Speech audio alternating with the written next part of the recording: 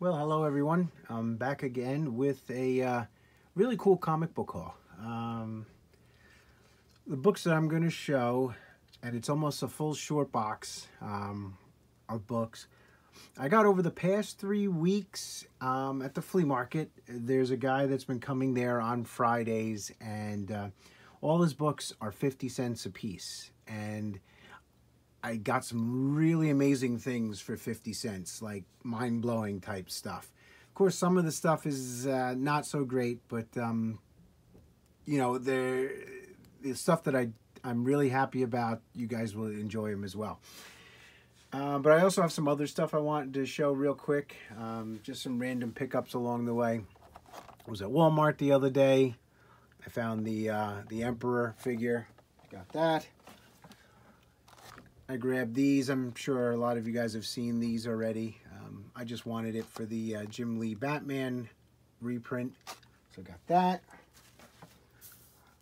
Got this Death Star droid at the flea market. There's a guy down there who got a whole vintage case full of figures in the other day, all with their original accessories in minty fresh condition. This was the only one that I could afford right now, the Death Star droid. He was 20 bucks, so I grabbed him. And then I'm a Smurf guy. I grabbed this Smurf drinking glass from, what year is this from? 1982. It's probably a Burger King or one of those McDonald's type deals, I bet you. Back in the 80s, these drinking glasses were all the rage between McDonald's and Burger King and other fast food places. Got a piece of my childhood the other day at the flea market. This thing is called Starbird. It was a spaceship back from the late 70s, early 80s. He still works. I got to get some pieces for it. But what was cool about this, so you can hear it, and then as he goes up, it makes like a sound like he's ascending. And then as he's going down,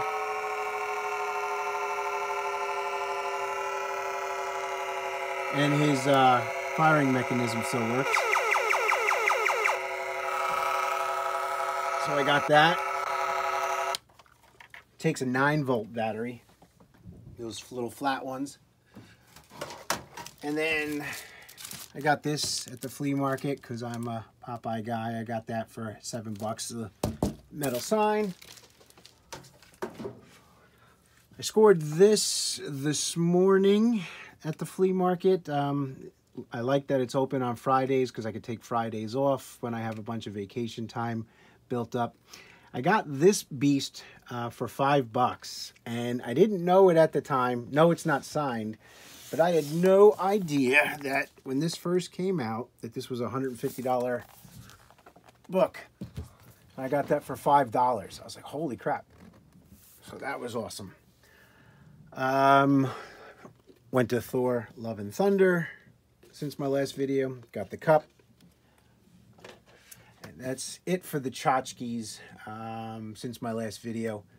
Maybe this. I don't know if I had shown this or not. The Ahsoka Tano figure. Got that at a secondhand shop for $10. Amazing Murfinator from YouTube and Instagram sent me an amazing act of kindness the other day. So he had gotten some David Wenzel signatures the other day at a con up in Massachusetts. And I commented how awesome they were. And he sent me this. So I had this book already, The Hobbit. But what I don't have is this awesome David Wenzel remark / sketch of Gandalf. So super duper duper duper happy with that.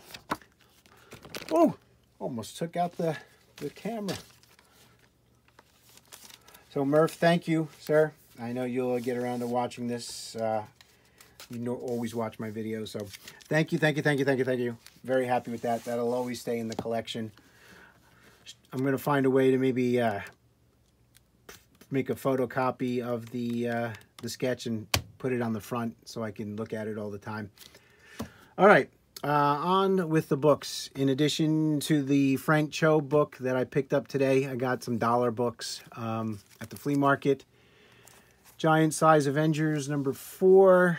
It's not in bad shape. The only problem is it's got that, some books that I've seen have overspray. This has got massive overspray. So grab that for $1 buck. Got this for a cover. I gotta stop buying books just for the cover because these suckers are taking up room. Some of those 50-cent books I'm about to show were cover buys as well, but they're cool covers. I even got some books that are like $50 or more in this short box I'm going to show in a moment. Black Cat #1, Hildebrand cover. Anti-Venom #2. Just another cover by American Century #18. I love that. It reminds me a bit of the Dave Stevens Rocketeer with the Betty Page. So that was cool. Some early Adam Hughes, Maze Agency #9. This book was so hot a while ago, long while ago, 6, 7, 8 years ago maybe. Morlocks 1. There's some mutant first appearances in there. Got that for $1. And the Marvel magazine for RoboCop. So all those were $1. All right, so on with the fun stuff. Here's another dollar score that I got. The Walking Dead Compendium 1. So what's different about this compendium, it's, where does it say it? Yeah, here, see? Not for sale, resale. I didn't see any other copies of this on eBay at all with this cover. I don't know if this was like a convention exclusive or a reviewer's copy or something along those lines. But I got this for $1. I didn't know it at the time that it was that sort of copy. I just grabbed it because it was $1. So on with the short box of books. Let's see, I'm probably too close now, so I'm just going to pull back. Almost a full short box, as you can see there. All right.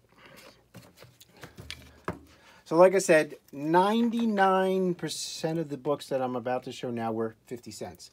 There's a couple of dollar books that I got from other vendors there, but the majority of the stuff I got from this one guy. So I'll grab Conan's, run fillers every time I see them on the cheap. A Silver Surfer run filler. Another Conan run filler. So like not everything's going to blow your socks off. But I'm going to show everything just because I've got time. Freak Brothers #7. There's a cartoon on the way or is already out.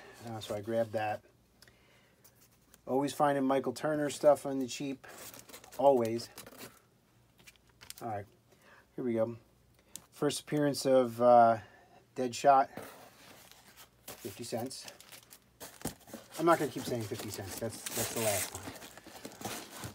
Until I don't remember.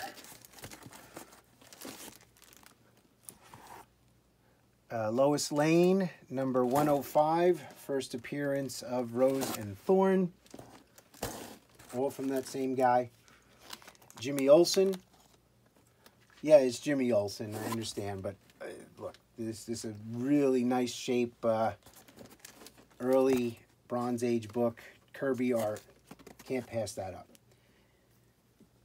Adam Hughes, Rose and Thorn, #2. First Kyle Rayner. The Fly #1, Steranko cover.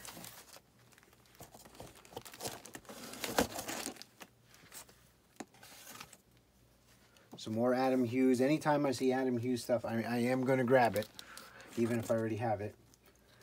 More part of that Kyle Rayner storyline. There's #49 and #50 for that trifecta. This was great, a great find. Green Lantern number 25. I got 2 copies of that. A lot of first appearances in there, including Fleas and Atrocitus, and a bunch of other Lantern type appearances. Thanos Quest, part, is it 1 or 2? Book 2. Too bad he didn't have book 1. Warlock Infinity Watch, the last issue. I always grab last issues of runs when I see them because they're lower printed, and this is one of those. And I also got number 41, so the next to the last issue. Never see Lady Mechanica stuff, so I'm going to grab it every time I see it, because I love the art on these. Whoever bought this originally paid 10 bucks for that one, and 10 bucks for this one. Gorgeous covers.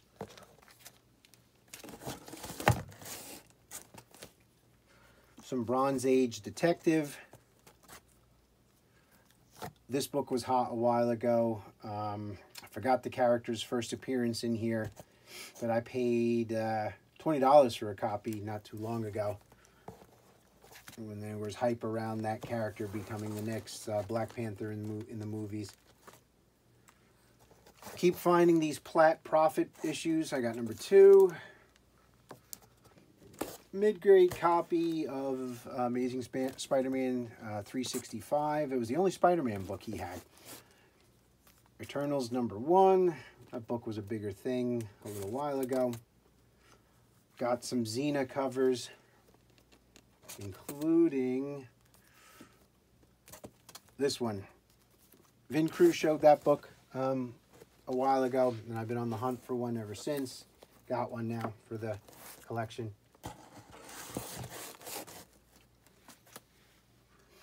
Sai She-Blade number 1, just a different version of this cover. It's the first appearance of Witchblade.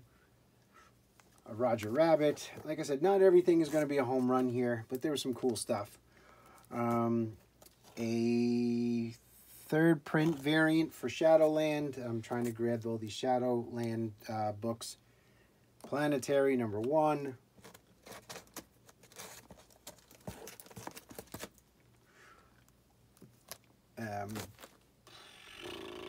There was something about this book a while ago. It's got some first appearances, and I think maybe his work was optioned for Netflix or one of those streaming services, so there was a run on getting his titles.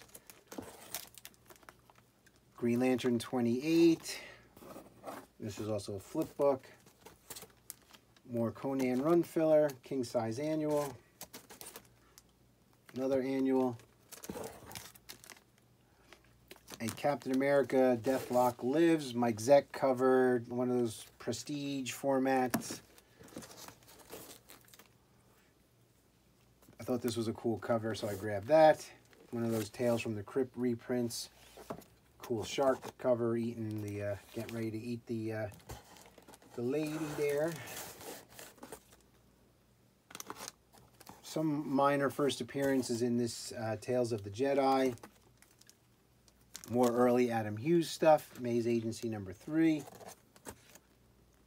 Just a Hawkeye from that Fraction run.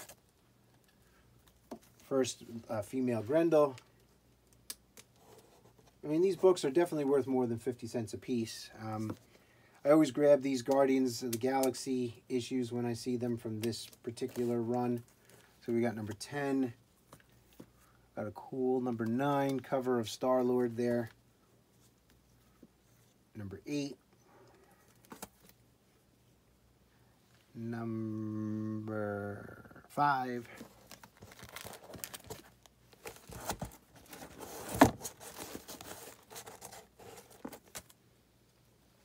Number 4. This is cool. Red Sonja Vampirella. This is like a New York Comic-Con exclusive.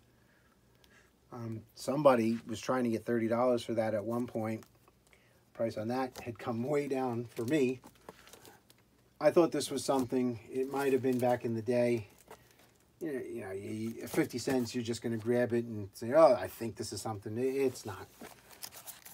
Still a nice Billy Tucci cover. Brute Force, I see a lot of guys on YouTube picking that up. I got this mini-series, Boulder the Brave. I got all 4 issues of that. I figured for $2 for that whole mini-series wasn't bad.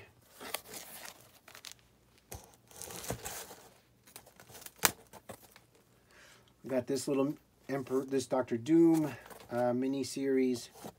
It's nothing, but Doom is going to be all the rage as soon as he gets, that first appearance in the MCU. So I grabbed those. Doom War number 6. Too bad they didn't have any of the other issues. Well, they did. They had number 3 as well. Books of Doom number 3. So I was grabbing everything Dr. Doom.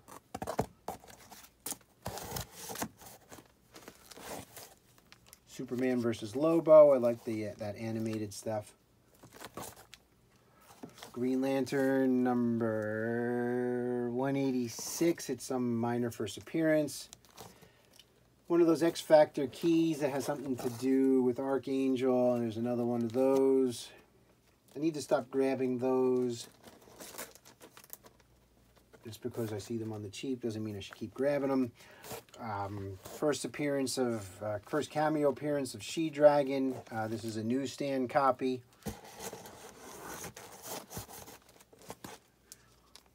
Superman number 1, first modern Metallo. Classic Joker Superman cover. This was cool and heartbreaking at the same time. I guess it's one of those redacted copies where they ripped the top off so they could ship it back. But I figured I'd save it. Got this autographed Joseph Michael Linzer. Dawn had the COA as well.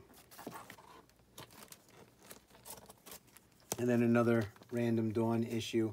His artwork is great.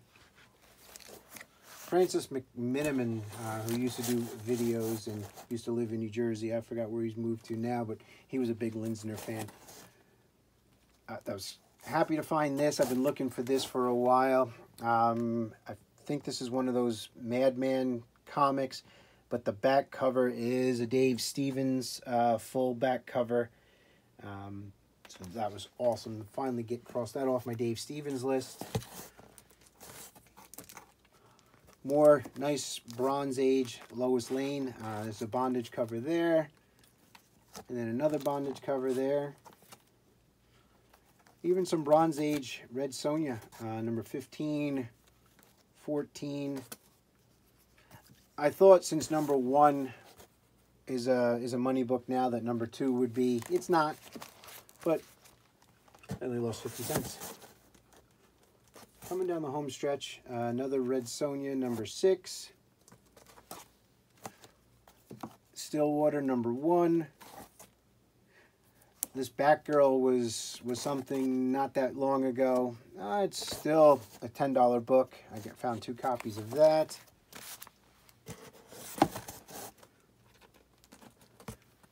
The rest of these I think are going to be, a lot of these are going to be Batgirl covers. And you may have an idea where I'm going now with these. I've got this Art Germ cover, number 13. Found 2 copies of that. Number 11. Number 10. And number 9. These are great Art Germ covers. Found 2 copies of that.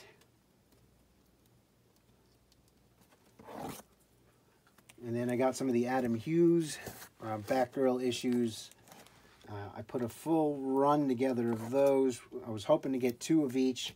I got 2 of 6. 2 copies of number 6.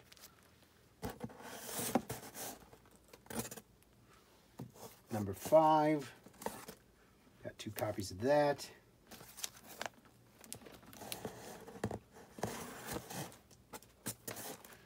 Number 4. Number 3. Number 2. Another Adam Hughes Catwoman, number 66. I loved Star Blazers as a kid. These were just 50 cents for the 2 issues combined. I didn't flip it over at the time, didn't know both issues were in there. New Avengers 4, Maria Hill, first appearance. Just a nice Lady Death issue. This was cool. This is out of print, and Predator is now a property of Marvel. This is the Prestige format, Batman vs. Predator, the collected editions. That was a nice find for that cost. Preacher number 51, preview of 100 Bullets. Vigilante number 1. Ball and Chain number 1. Batgirl number 1. The House of Mystery, Halloween Annual number 1, First Eye Zombie. Just some really cool finds, I'm telling you, for 50 cents. And I wasn't the only one looking through them either. So guys just passed over them, including this. This was the highlight of the 3 weekends of digging, Batgirl 12. I always wanted this cover, and I always wanted the one with Supergirl as well. The Supergirl one was not there, but thankfully this one was. A 1 in 25 variant for House of Mystery. I didn't know that this had some value to it. I just knew that it was a Bernie Wrightson cover. Copies of this sell for as much as 30 bucks on eBay. Had no idea. Just some run fillers of Alias. Just a few more books, and we're all done here. I don't know, I keep grabbing this because people say to grab it. Dakota North. I grabbed this because of the artist, Jay Ansatello. I think he's an Italian artist. I like his work. And Dark Knight number 4, first full appearance of White Rabbit. And every time I see DVDs, I check them out for the Underworld movie, and found another copy of that. So it's like my 3rd or 4th copy of that. So very cool weekend, couple weekends of flea marketing. Super duper happy to find that book for 50 cents. All these books, actually. You know, the quote mistakes are not horrible mistakes because of what I paid. But I got to stop. I keep saying I'm going to stop digging in 50-cent bins. But it's fun, but they also take up room once you bring them home. So I need to start downsizing. So that's it, guys. Thanks for watching. And I might have another video in a couple of weeks. I have a comic show I'm going to go to this weekend. We'll see how I do. So be well, everybody, and take care. Bye.